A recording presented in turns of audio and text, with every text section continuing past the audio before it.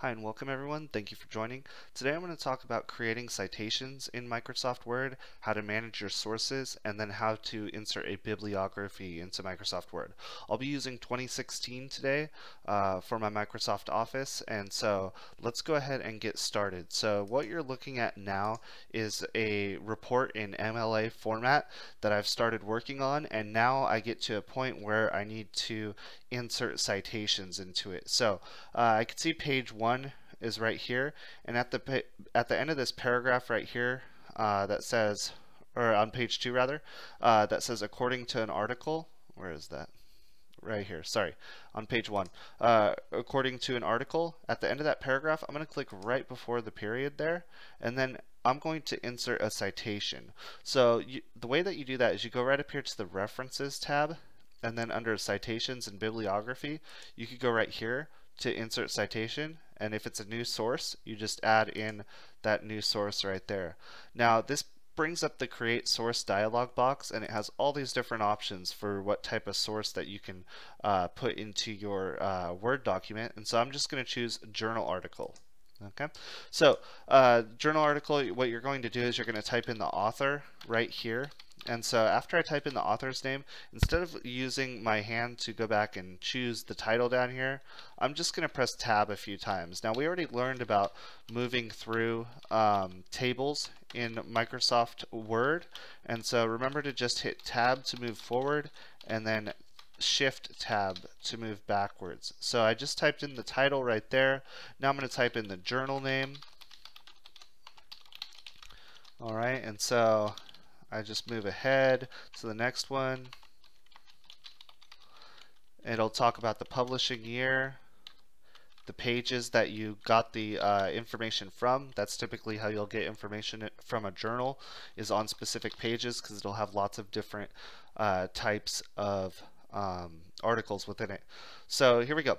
So we got that, and I click OK, and great, we see right here Brash, which is our author, now appears right there. Again, it's important to click right before the period.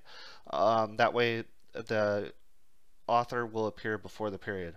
So usually we're going to, since we're in MLA format, and again you're going to want to go right up here to References, Citations, and Bibliography and make sure that it is MLA format. In this case, that's the version, or that's the type that we are using, or the style that we're using. And so now, let's say I wanted to show those pages right here on the actual document itself. I'm going to click on Brash, and I'm going to go right down here, and I'm going to go to Edit Citation, right? And so right here, I could actually, once I go to Edit Citation, you see Edit Citation, and I'm going to add in those page numbers, 136 to 142. So then I click OK, or press enter, and now it says Brash 136 to 142. So that's looking good. So that's how you typically want that source to look, and so I'm going to add in another one right now at the top of page 2. So at the top of page 2 right here, we see this according to Dr. E. Gibson, so we're going to need to insert another source here. Again, don't really worry about too much about you know, what this text says or anything. For your reports, it's going to be different, but for this one, we just want to go over how to actually insert the source itself. So I'm going to click to the left of the period and then insert a citation for a website. Okay, and so right here, I clicked right after the word discarded, and now this time I'm going to insert citation, and I already see Brash is right here now, so that's kind of cool. We could just add that back in if we wanted to, but this one's going to be a new source, and this one's going to be based off of a website. So all these different source types here, I find website is right there, and now we see a completely different set of options here. Okay, and so that's important.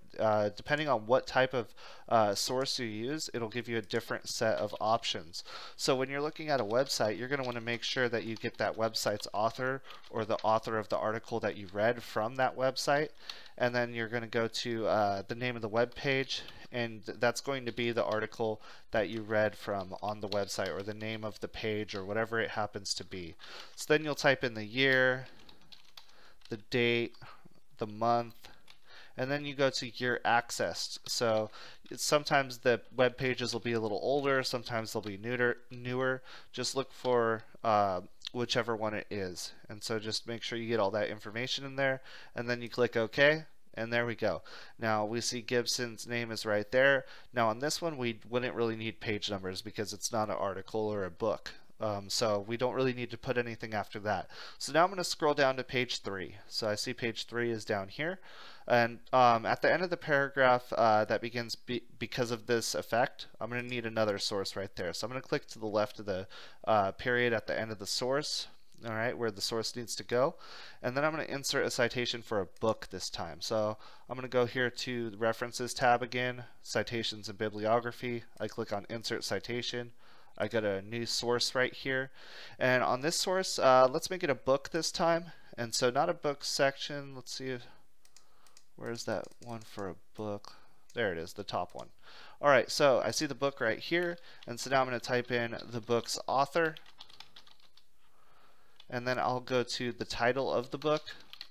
So again, this research paper happens to be on dermatology.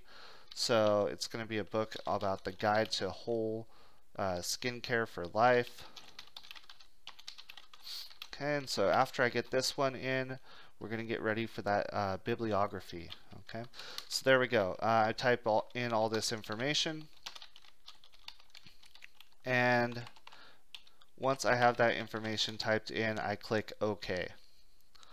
Alright, so there we go.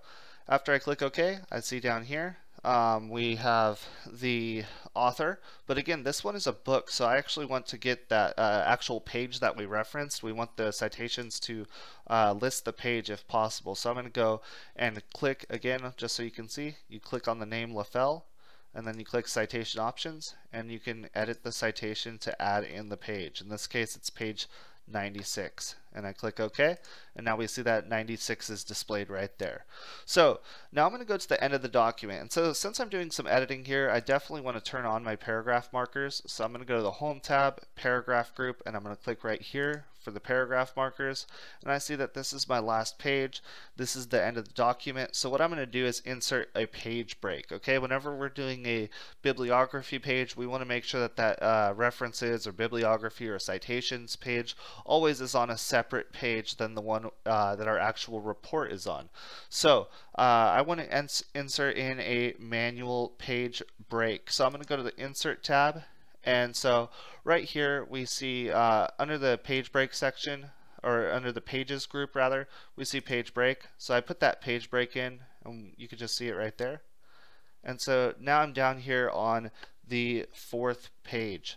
And so I insert the page break, and now I want to display that paragraph dialog box. And so right here in the Home tab, I could go to the paragraph group, and if I click the paragraph settings dialog box right here, it's again that little tiny icon in the bottom right of the paragraph group. I could click that, and I want to change the indentation to none for down here. So special indentation is first line. I don't want there to be any indentation when I do my works cited page. Okay, so right down there I click none, and then I click OK. Alright, so that should be none. Now I want to add a title in. So I'm going to type in works cited and then press enter. And now I'm going to insert the bibliography onto the page. So to insert a bibliography, it's actually a lot easier than you might think. So a lot of people, when you're in class, they say, oh, you know what, let me handle the citations and bibliography. You don't fall for that. You know, make sure that they're doing their work too, and because it's actually really easy to insert a bibliography onto a Word document. You just go to the References tab and the Citation and Bibliography group, and you click right here on Bibliography, and then you see all these different options here. So I'm going to just insert in Bibliography. So if I click that right there, there we go. We have our bibliography added right onto our page. And so that's pretty much how you would insert that in. So now what I could do is I could change the options for this bibliography. So after I clicked on Insert Bibliography, I'm going to basically want that double line spacing, and then the spacing after to be 0 point for this. And I want to center this works cited title. So right here, works cited, I'm going to do Control E as in Edward to center that title. And so again, now I want to change the options down here, okay? And so I have these different options, and so again, I wanted to change the paragraph settings, so I go to the Home tab, Paragraph Group, and I click Paragraph Settings dialog box. I'm going to change the line spacing to double, right? And then it also said we want to change that spacing after to 0. So 0 point right there. So again, that's the amount of space after each paragraph, and I click it. And there we go. Now we see everything is double spaced. Everything's looking good here. Now, what I want you to pay attention to is right here it says update citations and bibliography. Anytime that you change a source, you're going to want to make sure that you guys click that update citations and bibliography. So if I went in and say I changed the Lawrence Gibson report, I'm going to make sure that I update that that document properties, or if I add in a new source that I click update. That way it updates along with it. So so that's how you enter in a bibliography onto your Word 2016 documents. That's how you insert different types of sources. So I hope this video was useful to you. If you have any questions, please put it in the comment section. Any video requests, please put it in the comment section. Please like the video and subscribe to the channel, and I appreciate you watching. Thank you so much.